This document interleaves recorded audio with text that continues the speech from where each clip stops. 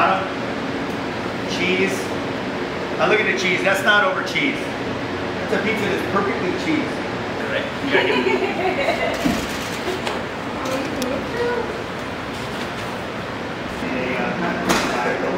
It's a crash course in pizza. Detroit, New York, cracker thin tavern style. We're doing Sicilian and grandma pizzas today.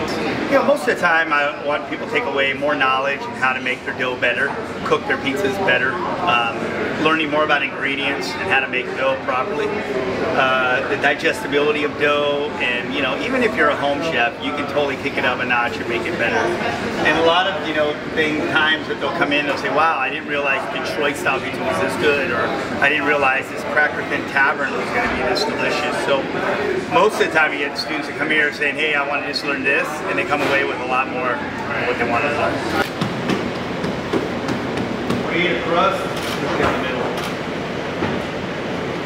Well, today is something kind of special because it's the first celebrity chef I've had here at my school.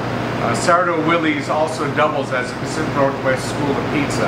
And with that, I wanted to bring in monthly, but probably now once a year, once a season, we'll bring a celebrity chef. So Tony Gemignani is the first celebrity chef. When I was 17 years old, in 1995, my mom went to the Pizza Expo and she said, Willie, you gotta see this guy, Tony Gemignani. So I've literally been a fan of Tony since I was 17 years old.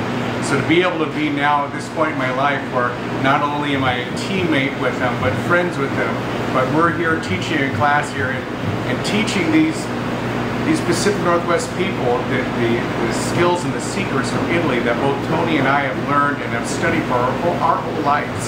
So having someone like Tony, who is literally the top pizza guy in the world here, is pretty amazing.